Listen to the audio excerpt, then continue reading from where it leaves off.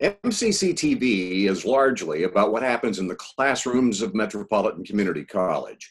We also present interviews with speakers, authors, and performers who visit our campuses. And once a quarter, we sit down with the president and CEO of the Greater Omaha Chamber of Commerce for a chat about the economic health and development of our viewing area.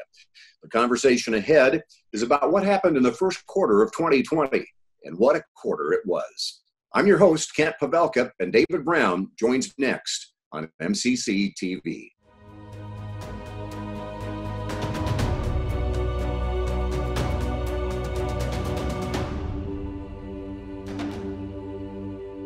Well, welcome everybody, and to you as well, David. Normally we talk about numbers, and we will today.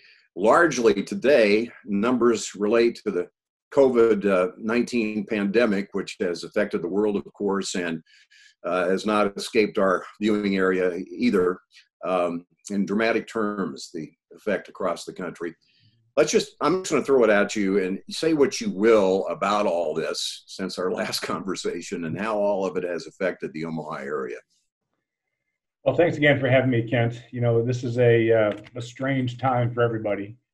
And I would suggest that the last time we talked, we were, I look back and think, boy, Kent and I really didn't know what was going to come and hit us. Our crystal balls were really cloudy on that day, as it was for the most of people, and not just the world, this country, but the world.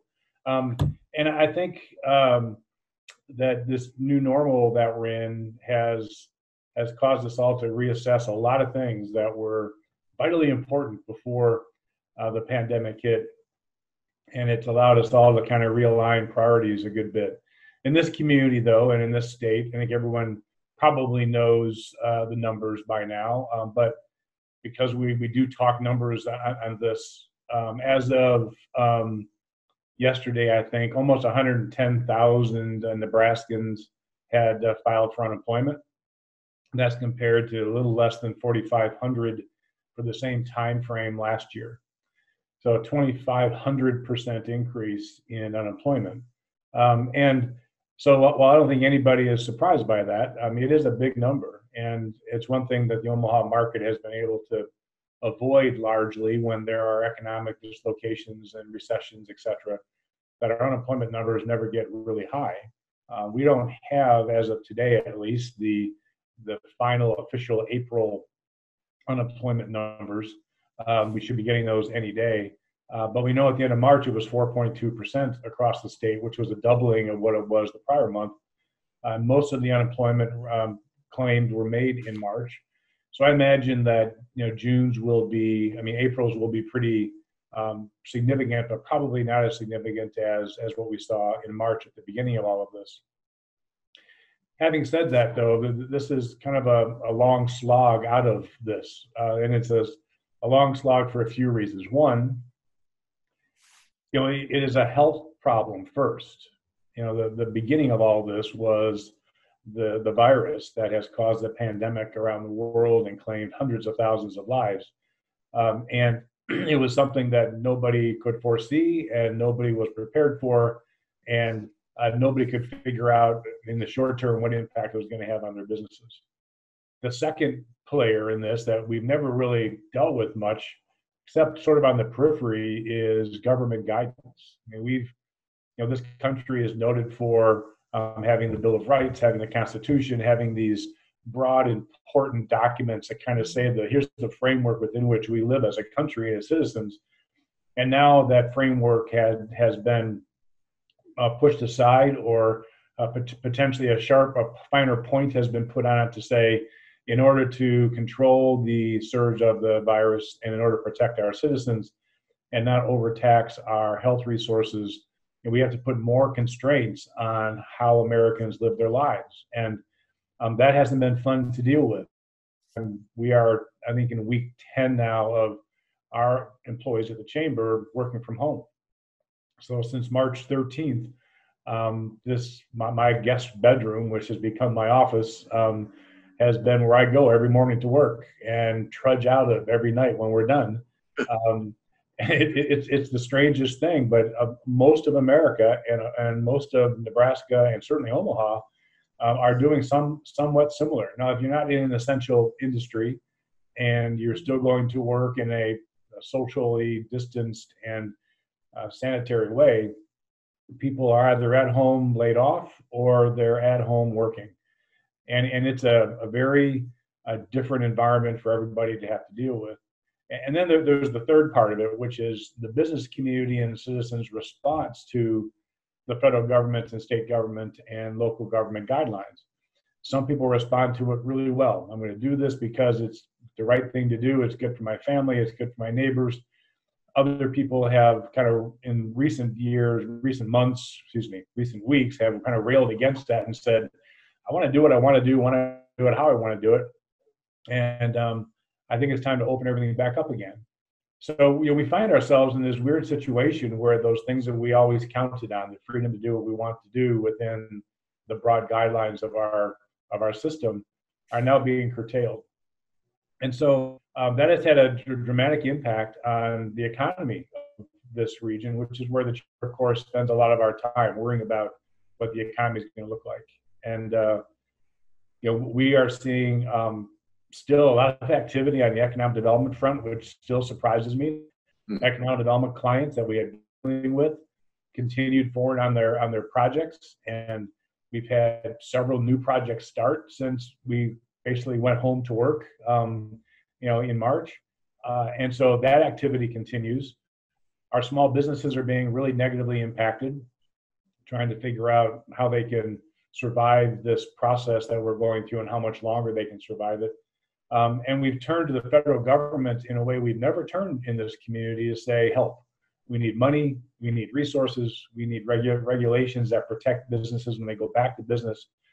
We actually even go to OSHA and say, please, please, please give us some guidelines about what to do in our businesses when we come back. And then that's an unusual step for businesses to take, because usually the relationship with OSHA is a challenging one. But now we're depending upon their guidance and the legal structure around them to give us the tools necessary back to work. So the world has changed, as everybody who is watching this knows. And we think now our role at the Chamber is to figure out what the path forward looks like. How do we provide information to our members that they need to reopen? And then how do we accelerate that reopening so that we not only get back to where we were from an economic perspective, but run right past that into something that's even more lucrative for this community and better for the state as a whole. How realistic is that vision that you just described? Looking forward and getting back to where we were and even past that, and then a lot of the conversation has been how long. If that is going to happen, how long will it take for that to happen? And obviously, you can't be empirical about it, but what are your thoughts? Well, we yesterday put out a We Rise economic recovery strategy that people can find at our website, omahachamber.org. And it's really a two-part strategy. The first is a collection of resources that members can use to help them make decisions about how they act within government guidelines. So the current restrictions being what the companies can reopen. They also have to be prepared to reopen. And so what is that, and how do they make those decisions? Create a document that they can access that kind of answers a lot of the questions about what do I need to do to open? What are the health considerations I need to take into consideration when I'm trying to make a decision about the safety of my employees and my customers? And then when is it right from my gut and my best judgment perspective to go back? And we put all the information they need in this document. And I say that, Kent, because I think that's the first step towards how quickly we can accelerate out of this process, is not only companies feeling that it's the right time and that they're prepared, but also the consumers feeling that it's the right time and that their potential places that they're going to shop or get services are prepared. Consumer confidence is a huge part of this. I mean, 70% of our local economy and state economy is driven by consumer spending. So if we can't get to a point where the consumer feels comfortable that they're going to walk into a place and it's going to be safe, that the guidelines that have been given to us by government are appropriate and sufficient, then this economy is going to be a long slog coming out. But if we can create an environment where there's confidence that we're doing everything right, and we can demonstrate that, then we think that there's no reason why we can't accelerate the process of recovery. Now, I say all that with a caveat, and that caveat is you still have to do all this within health guidelines. So if we see a steady linear progression of the cases shrinking, the incidence of the positive tests coming out, if those things shrink and it's clear that the virus is on the wane, we can accelerate that activity given, again, government guidelines. But we have to realize it's probably not going to be a linear event, because every healthcare professional we've talked to says there's likely to be spikes in the virus. And if that's the case, then there's going to be times when we're going like this, then we're going to have to pause and kind of wait and see what happens. I mean, we hope that we don't ever have to go back a step in terms of restrictions, but there's a chance that we'll have to pause until things calm down and then continue that progression. If we're ready to do all of this, we think that we can identify those activities that are necessary to help accelerate that recovery.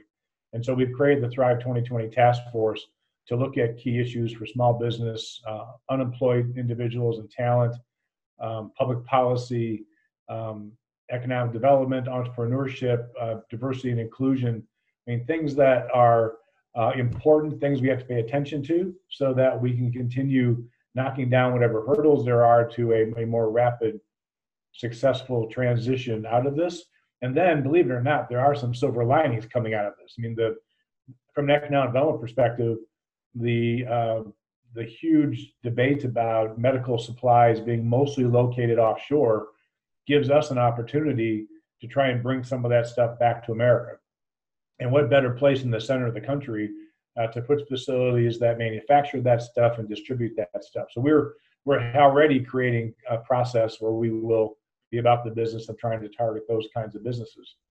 And then also, you know, as strange as it may seem, we're seeing a huge increase in the number of people that are asking us for newcomer packets, because there are people that are considering moving out of the more densely populated areas of the country and moving to a place that has less density, but maybe they have family nearby. So I think you and I have joked in the past about the inevitable grandmother strategy, where we look at all the boomerangs of folks that have some family here in Nebraska and use grandmothers to make phone calls and emails and letters, say, come back, we want to be near the grandkids.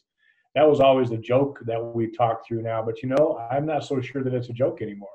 This notion that family wants to be near family in times of stress like this gives us an opportunity for people as well as for companies who might want to get out of the more denser areas along the coast. So do I think we can accelerate past what our goals were before? Certainly. I think we can figure that out. But again, we've got to be prepared. We've got to come out based on guidelines and health criteria. But yeah, I think Omaha has shown us can do things that other communities can't do for a long, long time. And there's no reason why we can't lead the charge in the Midwest out of this funk that we're in caused by the pandemic. Sounds to me like a marketing challenge and opportunity when we talk about the nudging folks toward the idea of living in the middle of the country. You talk about this initiative. I don't know if you call it an initiative. We Rise, Thrive 2020, one and the same, I guess, right? Pretty much. Yes, we created a Thrive 2020 task force, and its first product was the We Rise Economic Recovery document. Its second. Go ahead. Sorry. No, I was just going to say.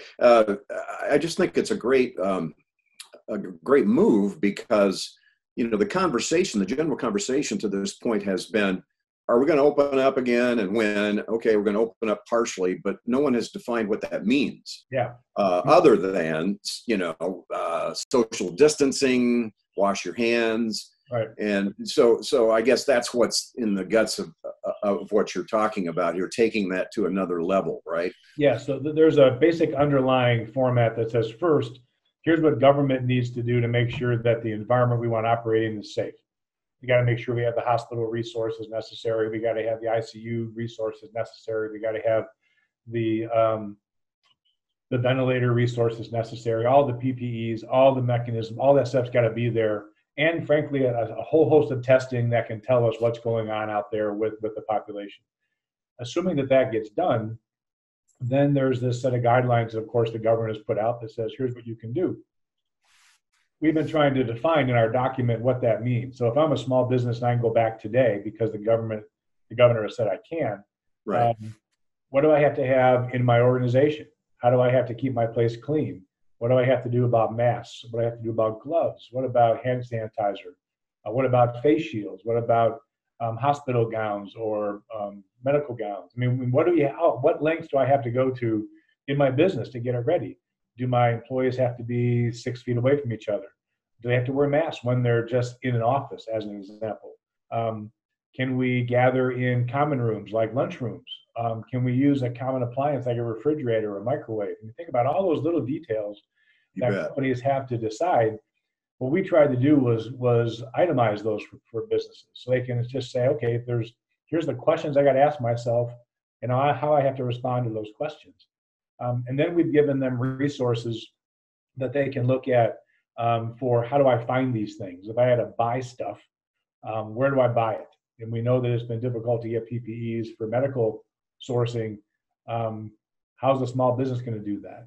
And so we've given them sources on our page to show they can click here, and here's all the local companies, that are either we're already in the business, or in most cases are small businesses that have flipped from being a retailer for one set of products to another set of products. A good example of that is Mangelson's, who, it's a craft shop for the most part.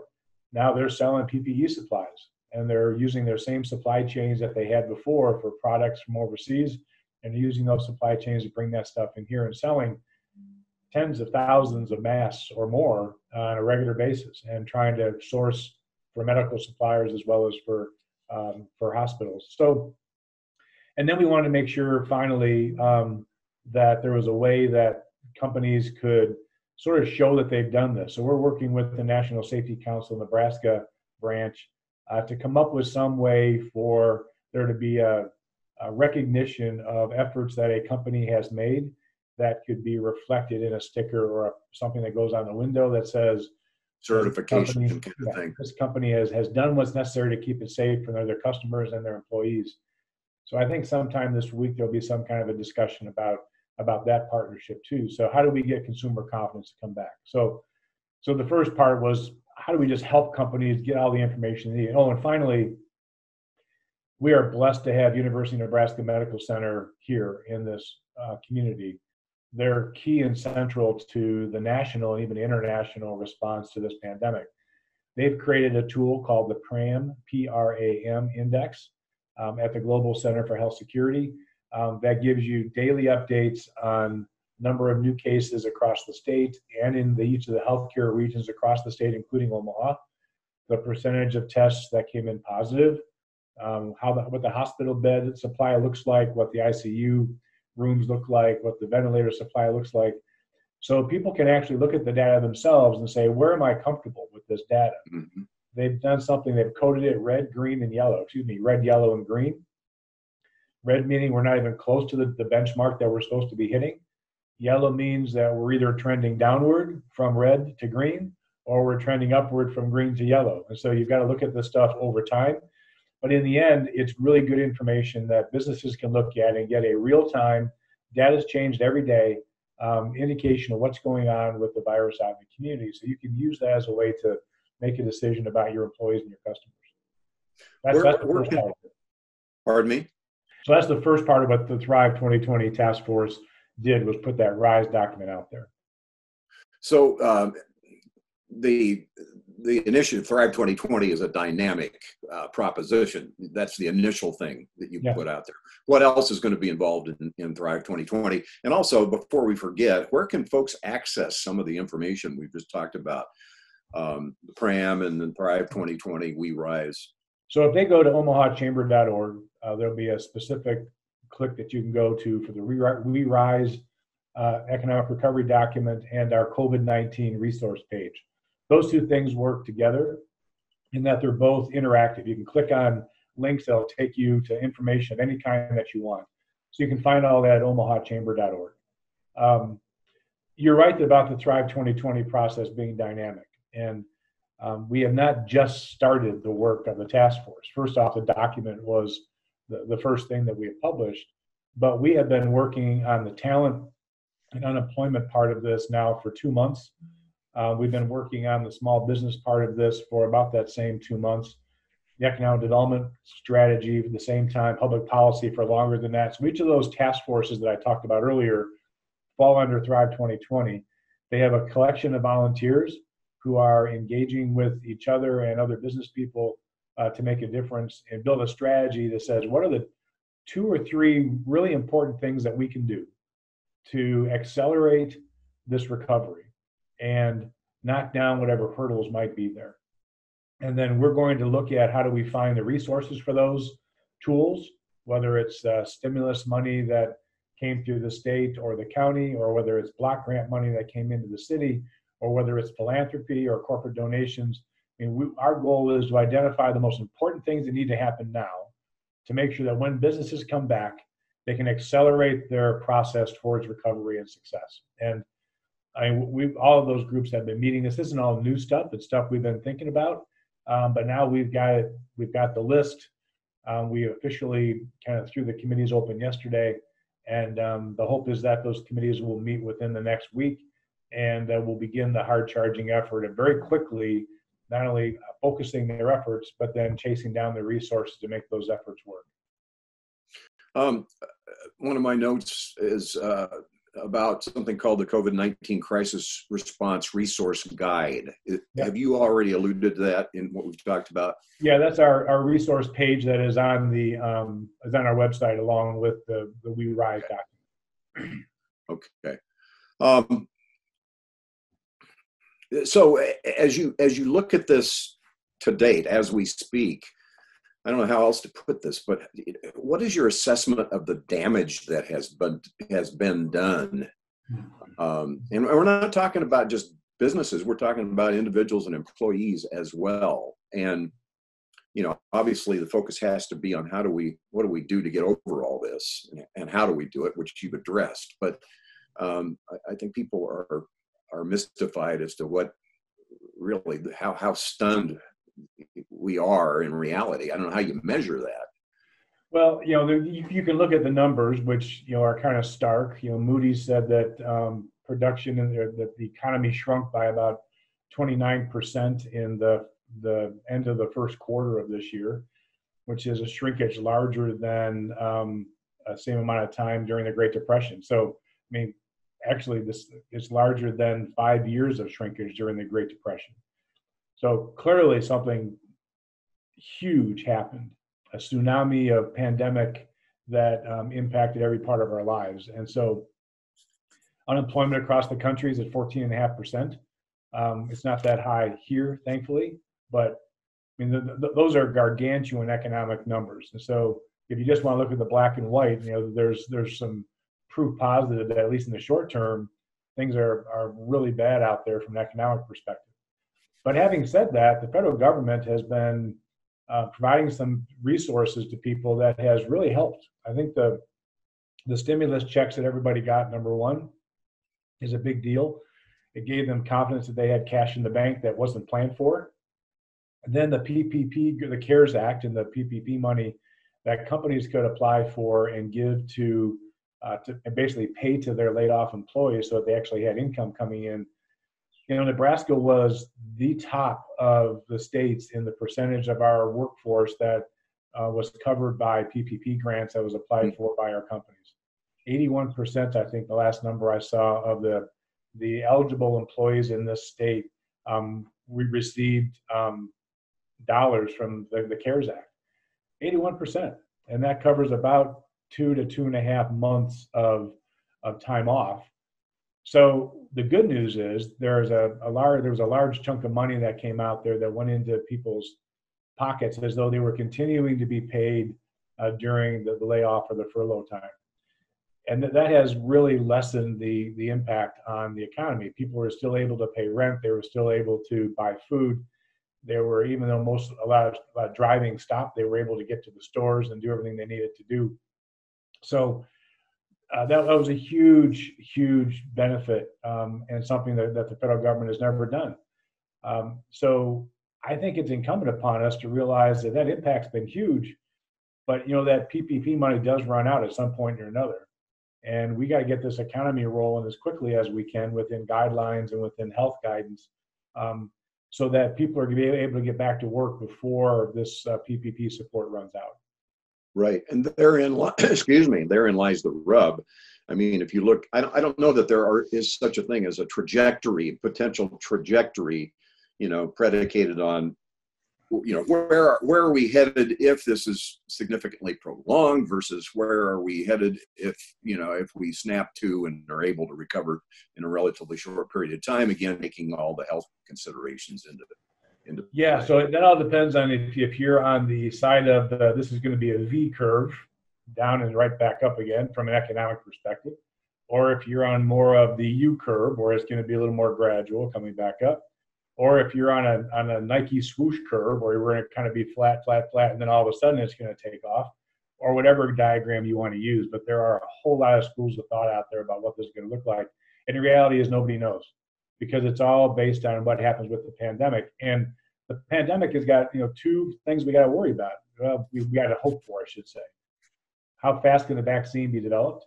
Right. And how fast can therapeutics be created so that the percentage of folks that die from this shrinks to a much lower level than this, so that it is more akin to other viruses or diseases that seem to flare up from now and then. So, I don't think anybody knows what it's going to look like, Ken. Frankly, the stock market has been acting so differently than anybody expected. It'll be interesting to see what the economy does, but there is no good reason why the economy can't come back. It does require us to continue to be forceful about living within guidelines and watching health stuff, but if we can show that you can actually be a consumer again, and not just by sitting behind your keyboard and ordering stuff online, we can actually get back to doing business with those local businesses we like to do business with, do it safely, get out and see our friends and family in ways we, maybe not exactly the way we used to, but in a similar way, this economy will start chugging along again. It's just going to take some effort and some confidence building to get there. Do you dream about what the next new normal is going to look like? Do you have different views of that in your imagination? Yeah, it is interesting. I think this has opened up some opportunities for us that are remarkable, but they're also probably challenging for some of the existing businesses that are out there.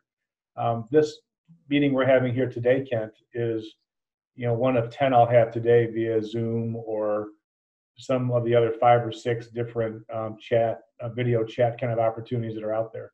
And what I'm finding is that I can get to people that I couldn't get to before, because just think about the traditional going to a meeting. If you're going to come and see me, let's just say if they have a half-hour drive time to get there, an hour-long meeting, and a half-hour drive time back, that's a 2-hour meeting, really. And while it's nice to have the drive time to get your mind collected and get your thoughts collected, now we have a meeting and we click a button. 2 minutes later, we're talking. We click it off. 5 minutes later, I can have another meeting. And so I think we've learned the value of having medium-sized and small group and one-on-one meetings with this video environment. And that's going to change the way people do business.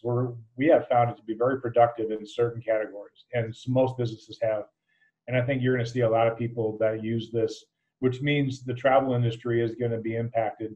There'll be a very different next normal for the travel industry than there has been for maybe other industries. The other is the whole notion of working from home.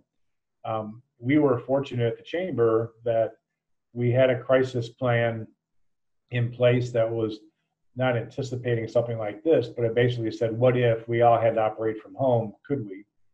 And aside from 2 of our people, everybody had laptops and everybody was able to go work from home. We fixed the 2 that didn't have laptops, and so all 72 of our people now are operating remotely. And frankly, aside from the part of our business that's about getting face-to-face with members and face-to-face with clients and shaking hands or bumping elbows or bumping fists or bumping knees, whatever the next salutation is going to be. We can do that work pretty effectively from where we are, and we're learning how to be really effective at it. So I just think that there's a really interesting mix is going to happen about what the percentage of people are. They're going to keep working from home just because not only they can, but they've proven that they can be really productive doing so. And so I think these tools that we've gotten and these trends that we've seen are not going to go away just because the pandemic is fixed. And there are economies to be had too as a result. There are. There's, the startup world that we continue to play a bigger and bigger hand in hasn't been sitting still since the pandemic has hit. They've all been realizing where there are things that where there's gaps in the technology or gaps in the services. Even the Med Center has developed an app called COVID-19 that enables employees to do a self-assessment before they go to work. That's available for any of us to use free. So think about that. I mean, if you're going to require your employees to self-assess before they come in, they've got to answer these 5 questions. No, I'm not sick. No, I'm not living with anybody that's sick. No, I don't have a fever. No, I'm not coughing. All those kind of things. And you have to certify that they've actually done that. Why not do it with an app? And just think about all the rest of the applications that are going to be operating out there. So there are some silver linings here that I think will evolve too. So I think it'll be a different normal. We hope that it'll help accelerate our process towards Omaha 2040. We're actually doing some planning now for whether or not that Omaha 2040 future is relevant given the changes that we've seen in the last few months. I mean, does even that have to have a post-pandemic screening done to it to make sure that we're going in the right direction at the right pace? So, yeah, lots of things are going to change, but the best things about Nebraska and Omaha are going to be still here. We're still going to have great people. We're still going to have philanthropists who are remarkably committed to making this a really cool place. We're still going to have relatively moderate and somewhat conservative leadership to make sure we don't get ourselves in a situation that we can't have the quality of life that we want. And our people have this ridiculous spirit of optimism and confidence that shows itself every fall when the Huskers get back on the field. That first game. Whatever that's going to look like. I know what that's going to look like, but we know it's going to happen in some way. Yeah. And I guarantee you that everybody watching that first game is going to think we're undefeated and we're going to stay that way for the rest of the season. Given the past experience, maybe we shouldn't be thinking that way, but there is this enduring optimism about Nebraskans and Omahans that will help us come out of this in a way that's going to be even better than what we were before. Very good. 2 quick things. I know we both had notes about what we wanted to cover here. Anything I didn't get to that you think is important? And then for everybody watching, any guidance you have as to maybe, again, it's the website, whatever, or some, whatever you think people should be doing in terms of educating themselves or taking the next step. So the only thing we really haven't covered is the fact that there are still a lot of companies that are hiring. Yes. And if you go to our resource guide for job seekers for the Omaha Chamber, there's a list of 80 plus companies that are hiring right now. We put that online very early on in the process because there are people looking for work and there are people that are hiring, and we need to match them together. There will be people who, even though they're laid off now, may not have an employer to go back to when all this is done. I mean, there will be some business closures, not just those that close temporarily.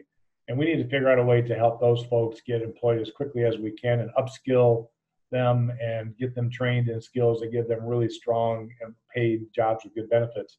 So we wanted to do that early on. So the resource guide for job seekers is a good place for people to go. And then finally, again, omahachamber.org, our crisis response resources page is where I would suggest people go for just about any kind of information that they would need. If they got a question and they want a credible, curated source of information that has no politics attached to it, it is literally just the best information that we could find from a variety of sources. It's a good place to go to kind of get yourself centered on what the data is telling us out there. Very good. Thank you, David. Maybe next time we'll be sitting next to each other in the studio. If not, this worked pretty well. Kent, I appreciate you guys accommodating this way, and thanks for everything. This has been, unique, but we'll do this again however we need to get it done. Very good. And thank you for being with us on MCCTV. Our goal is to better acquaint you with the mission, leadership, and the reach of the college. I'm Kent Pavelka, along with David Brown for Metropolitan Community College.